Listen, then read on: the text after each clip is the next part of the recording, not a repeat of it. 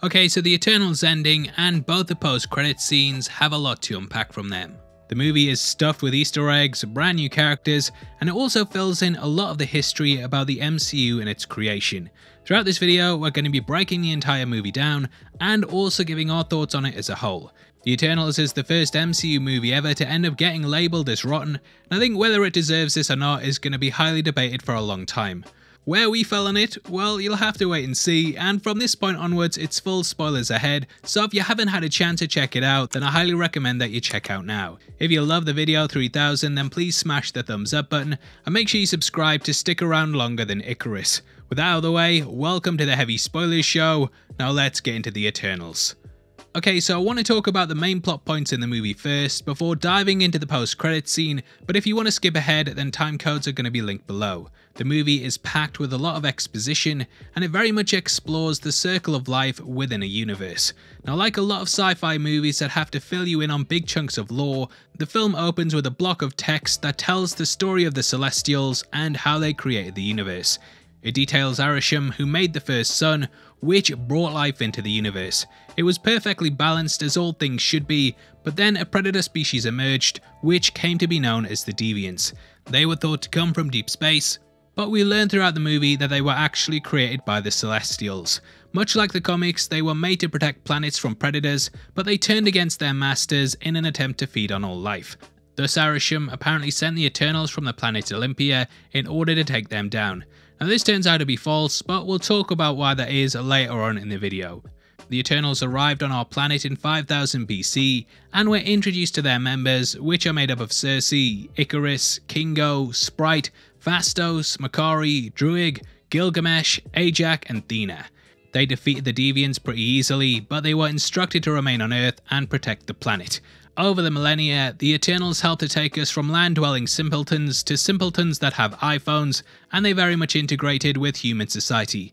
Throughout the movie, we learn that they pretty much had a hand in every major breakthrough in human history, and this included things like creating the plow, steam engine, atomic bomb, Crazy Frog, the birth of the United States, and the creation of 90s pop sensation, the Backstreet Boys. Now we learn that they stayed together until 1521, which is when Thena's memories got too much for her, and this fractured her mind, which sent her into attack mode. She turned on the group, and thus Ajax wanted to erase her memories, but she didn't go through with this, and instead the group disbanded. Ajax instructed them to find their own purposes, and when they reunited, tell her what they'd found. They all kind of have their own stories, but I think Kingo has by far the funniest one. He ended up becoming a Bollywood actor, and even pretended to be his own grandson and son in order to explain why he hadn't aged.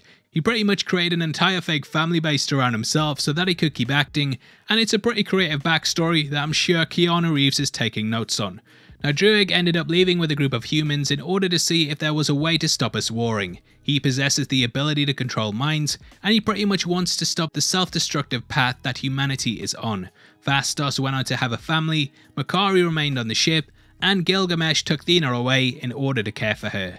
After a relationship that lasted several lifetimes, Circe and Icarus split up, and she ended up moving to England. Circe then ended up dating Dane Whitman, who you might know as being the Black Knight from the comics. Sprite was sent to her by Ajax to check in to see if everything was okay, and that's pretty much where we pick up with the characters.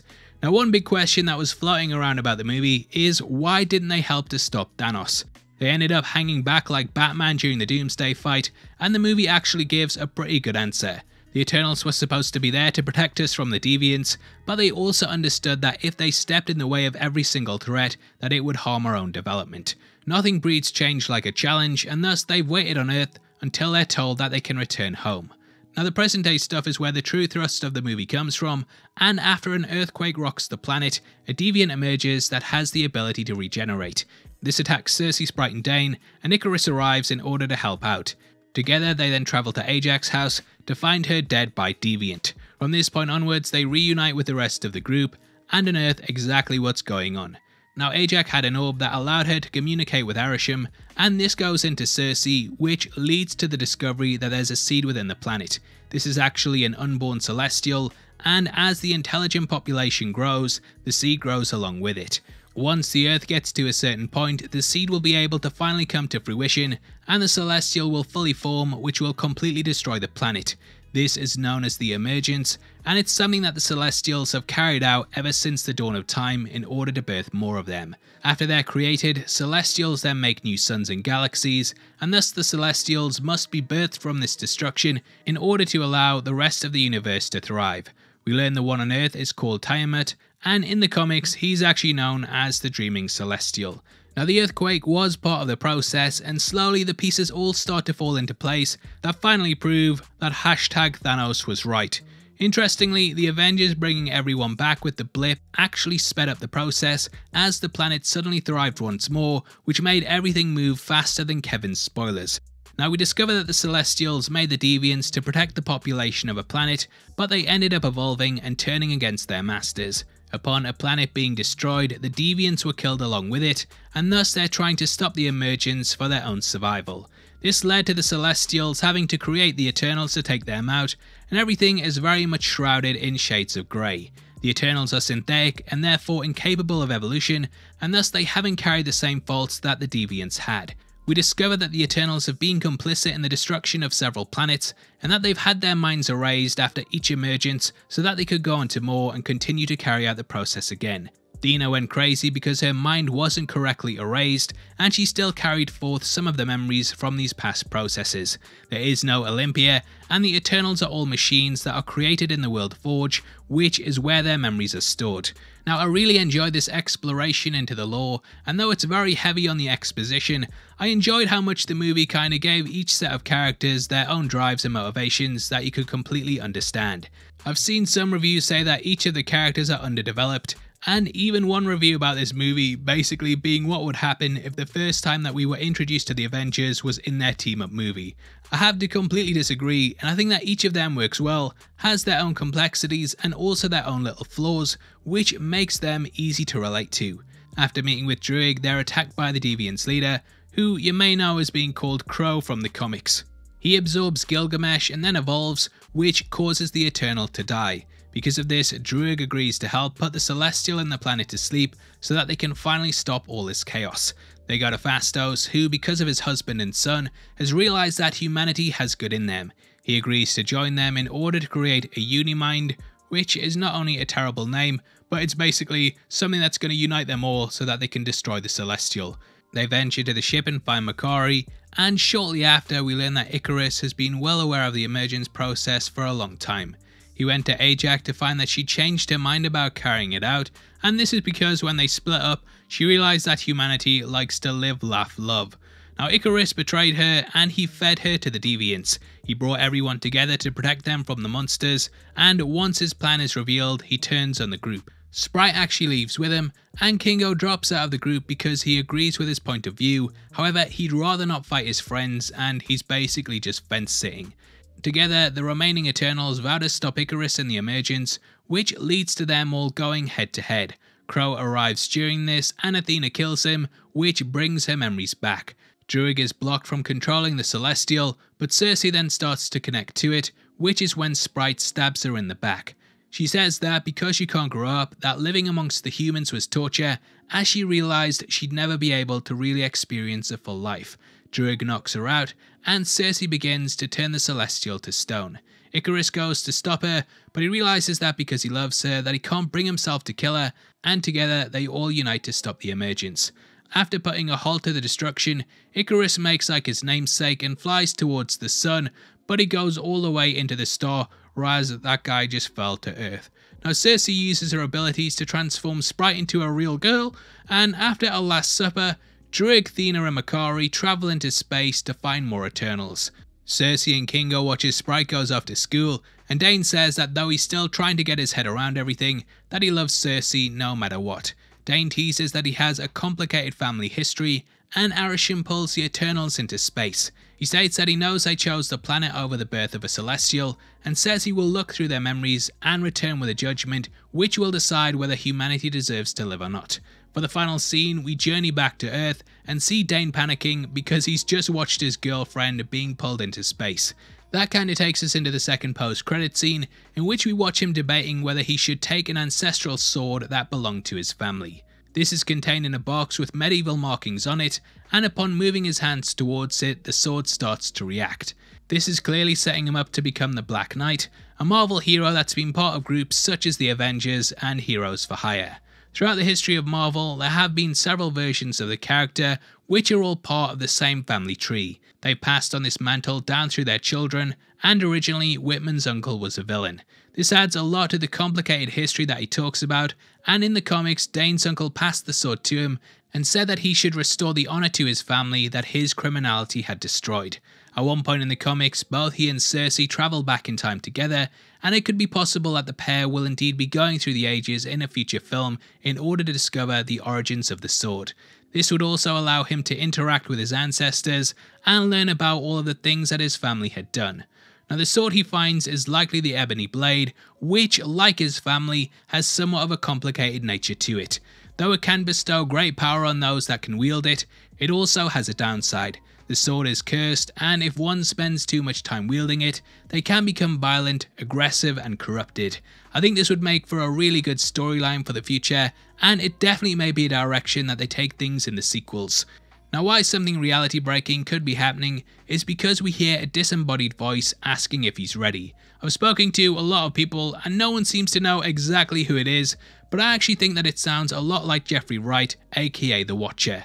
The Watcher only tends to appear in a universe upon something major happening, and in the comics when he arrived during Civil War, the heroes caked their pants because it was a signal that things could go very badly. That's also the kind of vibe that I get from this moment, and due to the curse potentially being placed on the blade, it is possible that this could lead to either a new defender being created or an evil antagonist for Earth. I think that we will likely get the former over the latter, but the Eternals has shown us with Icarus that things can go beyond being black and white. Now the second post-credit scene picks up with the Eternals in space, and we meet two brand new characters. The first is Pip the Troll, who hails from the planet Laxadasia. Pip didn't originally look like a troll, but the character ended up drinking a liquor that transformed him into one, and thus he was exiled from his planet. After that, he travelled through the universe and eventually ended up joining forces with Adam Warlock, who we now know is going to be played by Will Poulter in the MCU. Warlock was teased at the end of Guardians of the Galaxy Volume 2, and it is possible that Pip may appear in the third film, or that he could end up meeting Adam Warlock in the next Eternals movie. Now Pip is very much here to introduce Eros, aka Star Fox, who's played by Harry Styles. Upon entering, Pip lists off everything you need to know about him, and as he mentions, he is indeed the brother of Thanos. Now in the comics, Thanos was a citizen of Titan, but the character had a deviant gene, which is what gave him his appearance. Thanos wanted to bring genocide to the planet in order to save it from destabilizing, and this led to his banishment. We haven't really seen the relationship between Eros and his brother yet, and I would love to have it shown in things like a flashback or potentially even the multiverse. Pip also states that he has defeated Black Roger, and he follows this up by saying he's from the Mystery Planet. Now Black Roger is likely a nod to Dark Roger, who was the monarch of Mystery Planet, but after Pip called him Black Robert, I'm not sure if he knows the correct name anyway. Eros confirms that he too is an Eternal in their greeting, and this could mean that much like the comics, Thanos is also one who simply carried a deviant gene.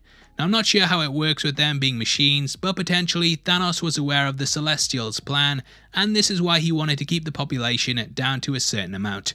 Eros is actually the younger brother of Thanos, and though initially he had no aspirations of being a hero, this changed when one of Thanos' attacks led to the death of their mother. Over the years, the pair have gone head to head, and he wields several cosmic powers similar to the Eternals. After relocating to Earth, he joined the Avengers and got the name Star Fox. The Eternals all have their own abilities, and he can induce pleasure amongst people, which makes them obsessed with him. And oh my god, it's Harry Styles! Now Eros presents a sphere and says that though their friends are in big trouble, he knows where to find them. This clearly teases that the Eternals will continue the search for more of their kind, and I actually think that this will lead to them showing the rest of the Eternals in the galaxy the truth about their missions. This could lead to an all-out war against the Celestials, and I think it would be really tense if Arishem returned to Earth to say that he decided to destroy the planet. This would lead to the heroes having to unite to take him down, and I'd love it if Galactus was introduced through this. When the trailer first dropped, a lot of people thought that he was actually Arishem, and though it's not really in line with the comics, he could end up becoming a servant of them, and that could push Galactus into destroying the planet. That is a pretty big deviation from what's in the source material, but I'm just giving fan theories here, and you know, it's not like I'm gonna be right anyway, but they're just fun to discuss. Either way, I can see them heading towards an Eternals versus Celestials showdown, as this movie clearly hinted towards them being on opposite sides of the same coin. I think that in the next entry they'll probably travel to the Forge and regain all their memories. We were told by Arishem that this is where they were kept, so it makes sense for that to be a MacGuffin in the next film. I think that would be a great direction to take the series, but let us know your thoughts below if you disagree that it's not Mephisto. Now, as for my thoughts, I'm getting to the point now, where I seem to disagree with every single Rotten Tomatoes score, as I really enjoyed this. Though it's the first Rotten MCU movie, I think that it's way better than Captain Marvel, The Incredible Hulk, Black Widow, Iron Man 2, Iron Man 3, Thor, and Thor the Dark World. Though it has lots of weighty exposition, I found most of the conversations to be worthwhile philosophical ones that discussed heavy topics like life and death on a universal scale. Each of the characters also had their own aspects to them, and I found each of the points of view relatable in some ways. Now, the movie is a long one, but I didn't really mind the runtime. I find with a lot of Marvel movies you can often tell they've cut stuff out to keep things moving, but it was actually nice to just spend time with the characters and hear what they had to say. Saying that though, I completely understand that this movie won't be for everyone, and that there will be a lot of people that just don't like it. Weirdly, at points it feels more like a DC movie than a Marvel one, and that's even without the references to Batman and Superman. I think that it's still a pretty strong entry though, and even if it's not in my top 10, it's probably one of my preferred origin stories because it's not just going through the motions like a lot of them are. Now, with the praise of course comes some negativity, and I think that the action is lacking at some points in the film. It doesn't really have many spectacles, and a lot of the time the battles are pretty small scale, with people just flying around and punching the Deviants. There's also a lot of characters to comprehend, and I think some of them could have been cut from the film without us missing them at all. Still though, the Eternals was way better than I was expecting. I don't know if it's because I heard it was a mess that I went in thinking it wouldn't be that good, but overall I found it surprisingly enjoyable. As we discussed on my last June video, expectations before a movie can often decide your eventual enjoyment, so I do kind of want to sit on this for a couple of days before I come all out and say exactly how I feel about it. This is very much a first reaction to it, and I'm going to see it again tomorrow, which should kind of clear up how I feel. Saying that though, coming straight out of the cinema and starting to work on this video, I'm way more focused on the positives of the movie over the negatives. I think it's going to be a divisive film, but I'm definitely in the camp of people that enjoyed it. Chloe Zhao has brought something new to the MCU, and this is a philosophical movie about what it means to be human, which I really appreciate. Though it's not going to be many people's favourite, I'd love to see the Eternals back, and because of that I'm scoring it a 7.5 out of 10. Now obviously I'd love to hear your thoughts on the film, as I can tell from the early reactions on Twitter that people are going to be very divided. Leave them below, and just to let you know, we're running a competition right now and giving away 3 copies of the Zack Snyder DC trilogy on the 30th of November. All you have to do to be on the chance of winning is like the video, make sure you subscribe with notifications on, and drop a comment below with your thoughts on the film. We pick the comments at random at the end of the month, and the winners of the last one are on screen right now, so if that's you, then message me on Twitter at Heavy Spoilers. If you want something else to watch, then make sure you check out our breakdown of the Morbius trailer, which will be linked on screen right now. We went over all the Easter eggs, talked about what the hell's going on with the multiverse, and also just give our reaction to it. If not, then I hope you enjoy your weekend. You take care of yourself. I've been Paul, and I'll see you on the next one. I'm out, bitches. Peace.